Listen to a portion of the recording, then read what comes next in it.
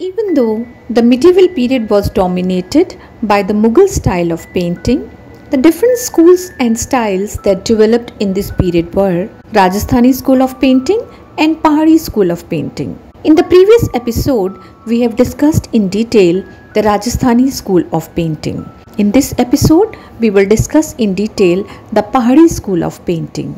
This style of painting developed in the sub-Himalayan states, also under the umbrella of Mughal influence. There were many schools that were flourishing in smaller Rajput kingdoms which came under the blanket of Pahari paintings. These consisted ateliers in the court of around 22 princely states stretching from Jammu to Almora. Hence, the Pahari paintings can be grouped into two major groups, Basholi School and Kangra School. The themes of the paintings range from mythology to literature and brought new techniques to the fore. A typical Pahari painting would bring several figures into the canvas and they would all be full of movement. Each figure is different in composition, color and pigmentation.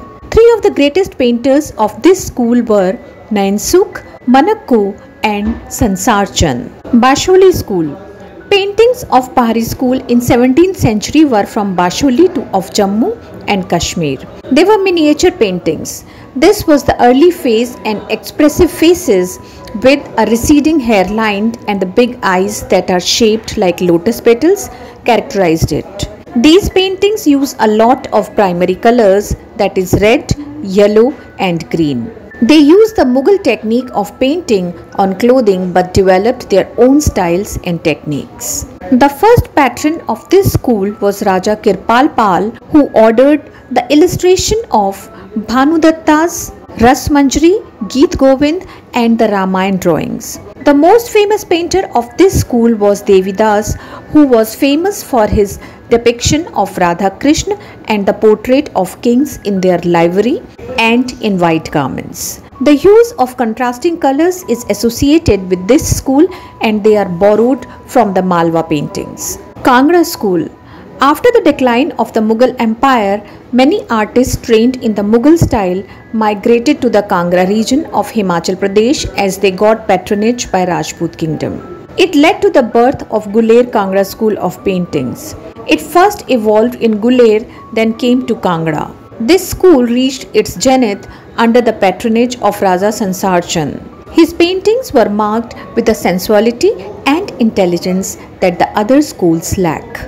The popular subjects were the Geet Govind, Bhagavad Puran, Satsai of Bihari Lal and Nal Damayanti. Love scenes of Krishna was a very prominent theme. All the paintings had an otherworldly feel about them. Another very famous group of paintings is the 12 months, where the artist tried to bring forth the effect of the 12 months of the emotions of human beings. This emotive style was popular till the 19th century. The Kangra school became the parent school to the other ateliers which developed in the region of Kullu, Chamba and Mandi. In Kangra, Sansarchan Museum can be visited to see the prominent Kangra school of paintings. Ragmala paintings.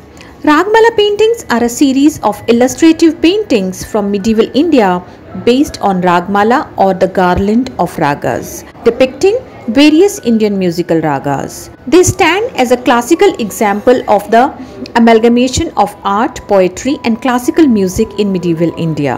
Ragmala paintings were created in most Indian schools of painting starting in the 16th and 17th centuries and are today named accordingly as Pahari Ragmala, Rajasthan or Rajput Ragmala, Deccan Ragmala and Mughal Ragmala. In these paintings, each raga is personified by a color describing the story of a hero and heroine, Nayak and Naika in a particular mood. It also elucidates the season and the time of day and night in which a particular raga is to be sung.